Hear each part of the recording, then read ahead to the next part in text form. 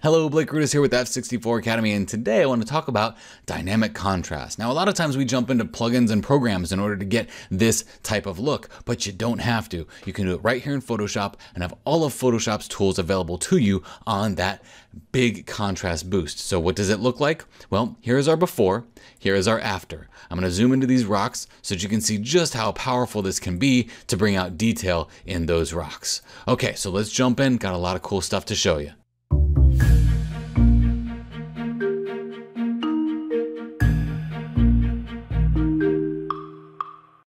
In today's tutorial, I want to talk about that dynamic contrast look. And this comes from a conversation I was having with a buddy. My buddy Leon and I, we were out eating dinner before we were about to go shooting at a sunflower field. And he's like, I jump into these programs and these plugins because sometimes I just want that really dynamic, effective contrast look that I just can't seem to get in Photoshop. And then he's like, do you think there's a way you can do that in Photoshop? I said, I'm pretty sure there is. So that's where this comes from. I came back and I was like, the whole night I was thinking about how on earth can we get that dynamic contrast, or that effective contrast, as I'm calling it here, look in your images that you would find in ON1 Effects or Topaz Clarity. And that's where this comes from. So before we begin, we have to look at the photograph, and I'll tell you exactly what I'm talking about here. Now, this will not work on every single image, okay? It's only going to work on specific images that need that dynamic contrast boost in something like the rocks, let's say, in this image here. So if I zoom in, you can see these rocks look like they're pretty detailed, but they're actually rather soft compared to how we could make them look. Also, before we begin, I've made a series of actions for these, so you're free to download them on F64 Academy. They are yours to play with. I don't expect you to remember everything in this tutorial because while it is very simple, there's quite a few steps in order to make it effective.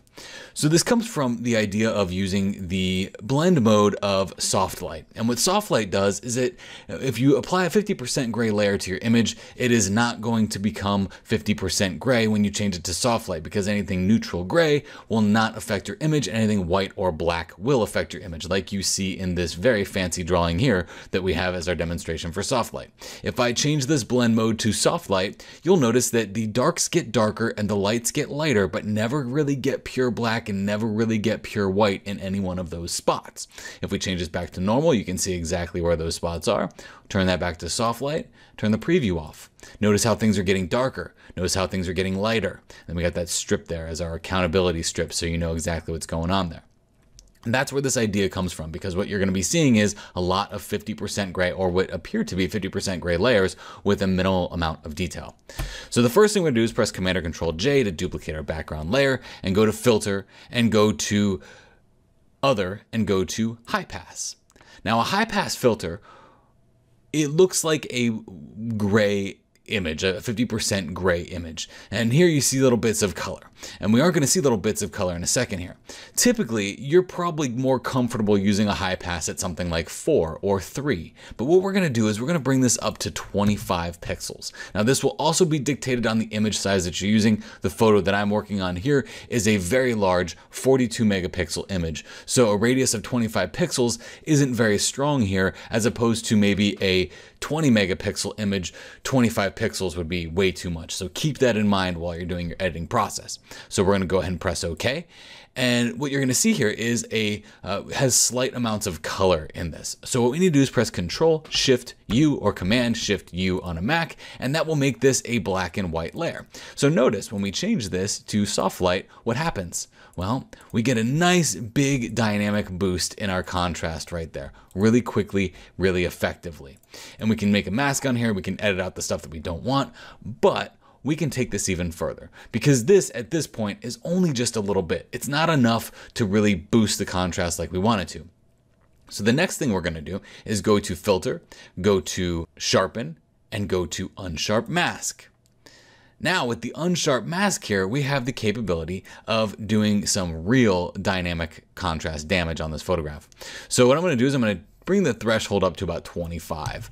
I'm going to bring the amount up to about 200%, and then I'm going to use the radius as what controls how much contrast I get in this image. And you can obviously change that by maybe increasing the percentage, the amount that you actually give that a little bit more. So how this breaks down is the amount is just how much of that contrast are you trying to boost. The radius is how much do you want it to affect your image. A very small pixel amount will make really tight contrast adjustments adjustments. A bigger pixel amount will make a more widespread contrast adjustment. And your threshold is basically how you protect that area from moving too hard too fast. Like this one, it looks really crunchy, almost kind of gives me a headache a little bit. So we're going to bring that back to that 25 levels there. If you bring the threshold all the way up here, it's almost going to appear like nothing is happening to the photograph because there's entirely too many levels selected. So this is kind of like your protector. We'll leave that at 25. And from the radius, if you boost that or lower that, that is going to dictate how much of that contrast comes on our image, and we can press OK. So now if we look at our preview, here it is before, here it is after. You can see the detail in that rock's really coming out. I mean, it's coming out real strong. So what we also need to do here is think about using a mask on this. So we can go down here and select our mask icon. Now, if we brush in black, that will say, hey, I don't want you to affect this area back here. You're basically saying, I don't want this contrast on these trees and this waterfall. This is Bridal Veil Falls in Yosemite. Gorgeous place to shoot, but very difficult to shoot when the waterfall is dumping that much. I was getting soaked while I was out there. So basically, I'm just brushing away all those areas. If I press Alt or Option on this mask, you can see all the areas that are not being affected by this contrast, and I can fine tune that if I want to. One place that I'd also probably not want that is right here in the water. So I'll use my Wacom tablet so I can get a little bit more detail with this adjustment here and just go right in there on that water. And that looks pretty good. So now we've used a mask so that we can block out those areas. Another thing that we can do here is we can zoom in and we can drop our opacity down, maybe lower that opacity so it's not so powerful on our image. If you're using a lower res image, this might be a good idea to do, and these high-res images were okay. I'm just going to bring that opacity back up to 100 because I want to show you one more thing. So let's press Alt or Option and click on that contrast layer. So you can see now this is the only place that our image is being affected because of the mask that I've put on there. If I press Shift and click on that mask, now we see everywhere where this contrast is taking place. And we can do one more thing. It's really cool. It's a curves boost specifically for this layer. So if I click on the adjustment layers and go to curves, if I Alt or Option click right here in between the two layers, that will say this curves adjustment layer, I only want you to affect what's exactly underneath me and nothing else. So it's not going to affect our background layer. It's only going to apply itself to our contrast layer. So now we can put a curve on there and we can start modifying our adjustment on a curve. So if we put the preview on our image now and we adjust this curve, you can see how the curve is now affecting the contrast in our image even more based solely off of what is happening in this layer underneath.